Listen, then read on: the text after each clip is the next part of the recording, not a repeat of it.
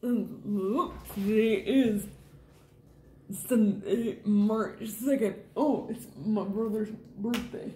March 1st. Oh, March 1st. My watch doesn't account for leap year. Leap year. Crazy leap year thing. 2020. 2020. Oh, I'm here with Greg. You want to introduce yourself? My name is Greg Threadgold, and I'm a old friend and a new friend of Sarah's. We just physically met today for the first time. Yeah. In her home in California. So yeah, we're sitting here talking about ECT and telling good stories and bad stories. Not so good stories. And not so good stories. So we decided to share. Yeah. So, how many treatments do you have? I had ECT 8 years ago, and I had a total of 13 treatments. And was it unilateral or bilateral? I don't know. You don't know. Okay. I don't know.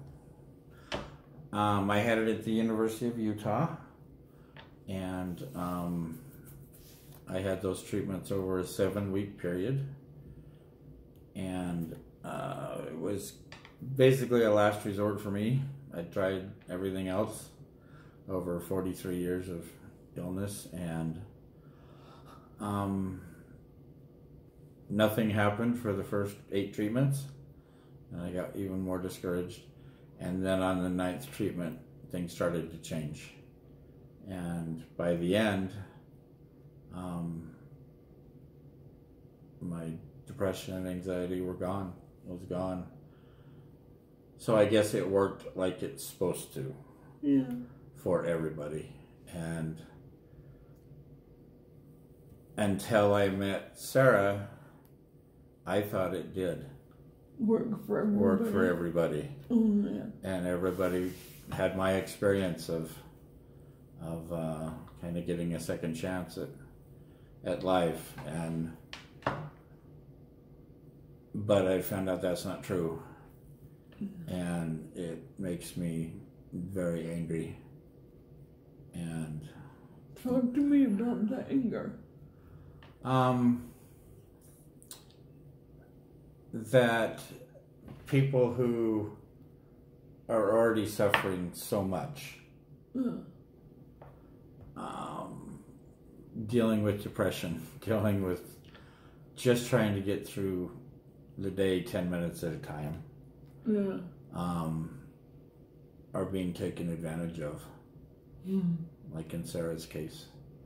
And as she and I have talked, and I've learned more information, which I just learned more just a few minutes ago before we came on, my eyes are really open that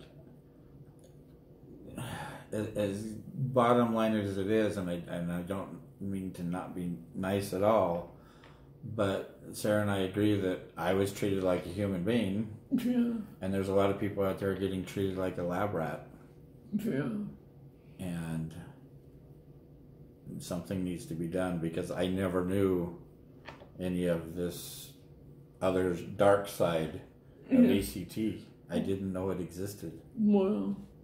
And when you say you didn't know it existed, what part are you talking about? The side of people being worse after ECT. Oh, yeah. I didn't know this. I guess I call it the dark side. Yeah. Of people taking advantage and manipulating the system and doing a short procedure for a lot of money. For a long time. For a long time. Yeah. And just things that are just horrid, and it makes me angry. And Sarah and I have talked. I mean, we've talked on the phone. Yeah. We met because we both did the same podcast a few months apart, and the guy that interviewed us said, "You two need to meet. Yeah. You two have 2 different stories." And I've only met a couple other people that were in the process of getting ECT. Oh. But and their outcomes were nothing like yours, but it definitely didn't work like mine did. Yeah. They were feeling, somewhat better, and even that was, theirs was being done totally different procedures than mine. Yeah. And I just thought they were just all the same. I thought, yeah, because you didn't know that it had never been standardized. I just figured there was laws and rules, and this is how it's done. Yeah. Everywhere. Yeah. And I didn't know. So, and there's a lot of emotions. There's, it's not like it used to be, but the first couple of times we met, I almost felt guilty that mine worked. And yours made it worse. Survivor guilt. The survivor guilt. You don't need to feel that. Why me? Why me? I feel the same way about coming out of the other side of schizophrenia, because I have a lot of friends that are still stuck in there. Yeah. And it's a weird feeling. Well, how did I survive? How did I get lucky? Yeah, but the positive thing I've done is with this, as I call it, a second chance. Yeah. At life, I've become a life coach. I've written a book on depression and mental health that's helped tens of thousands of people all over the world, and I've dedicated the rest of my life to helping those that suffer, because I know what they're going through. Yeah. And as a life coach and a professional speaker and an author, I get that privilege and that blessing every day to work with those people. Yeah, you were just telling me about someone who, because they read your book, they chose not to take their life. Yeah, they came to me at a conference I just spoke to, and we'd only met once before and had a brief conversation about their depression. Gave them my book, and they said, ran up, gave me a big hug and started to cry and said, because of your book, I didn't kill myself. Yeah. You saved my life. That's huge. So we start to find out what God has in our journey. Yeah. And how he wants us to, our purpose. Yeah. For being. But he gives us those experiences to keep going. But he's brought you into my life to make me go even faster. Mm. Helping people. Oh. And helping you. Yeah. So yeah, we're making plans and talking about all different things we can do. We're plotting our attack upon the industry to do stuff. So yeah, we've set a goal to be on a TED stage together. That's awesome.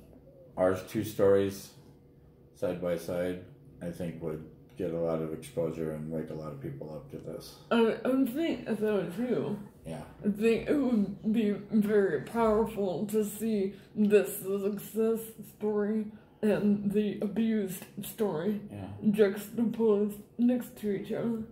But it is concerning to me that you are starting to develop the same symptoms I'm having, where you're having intermittent problems swallowing. Yeah, I'll get that checked out. Yeah. It could be anything. It could be anything. Yeah. I try not to read on the internet because you get all kinds of things on the internet. Yeah. Have you ever had a 3D MRI with SWI? I don't think so. Oh, okay. That's the only way they can identify microimaging in the brain. My problems swallowing are connected to functional injury because bilateral treatment puts the focal point of the chart on the brain stem. So I have chronic bleeding in my brain stem. Yeah. I feel like I need a little like woo woo woo thing. Yeah. Oh, So, You have to laugh. yeah, you have to laugh because otherwise you'd spend too much time crying. You have to laugh. I think, did you feel that the consent form was the consent form explained the possible risks? To be honest with you, I would have to say I don't remember the consent form. Yeah. I'm sure a lot of that was handled by my wife. Yeah. By the time I had ECT, I was not very functional. Yeah. And neither was I. And I was so full of paranoia, we almost didn't make it to my first treatment. Yeah.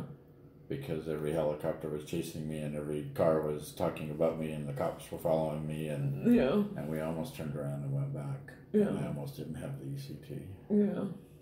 So I don't remember that part, but I'm sure my wife read stuff and told me where to sign. Yeah. I will tell you this, I had an amazing doctor doing the procedures. Yeah.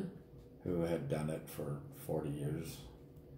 And I believe, as far as I know, I think did it the smart way. He must have. And did it according to the morals that he had and how to do it. Yeah. We need to get his methods standardized. Yeah. And actually, he had had my father as a patient years before. Oh. As they talked to my brother, and my dad had it done there, and the doctor was like, then you'd probably be a really good candidate if it worked for my dad. Now, my dad I wasn't there, but my dad, this is after he retired, he had a stroke. Oh. And fell into a deep depression, wouldn't talk, do anything. And I think he had 4 treatments. Oh. And then he was like new. Wow. He was 4. He had 4. Wow. Probably all he would put up with on my dad. Yeah. But he had 4. And so I remember the doctor saying, if it worked for him, you'd probably be a good candidate. Well. Something to do with, hereditary and DNA and stuff. My great grandma had it too. Okay. And she was like this. Really? Mm-hmm. Wow. Yeah. The time that they didn't connect it, she just kept having strokes. It altered the cerebrovascular system. Who knew? Who knew? Knew. You trust. You trust people that have pieces of paper that say they're smart. Mm-hmm. And licensed. Alphabet soup after their name. Yeah. and they're licensed, so we believe them. It's true. And we put our faith in them. Well, we do. But now that we're together, put your seatbelts on, world, because here we come. We will be a force to be reckoned with. We will do that. Yeah. We're going to get Oprah to help us somehow. We'll figure it out. We'll get Oprah to help us. Okay. Thank you, Greg. You're welcome.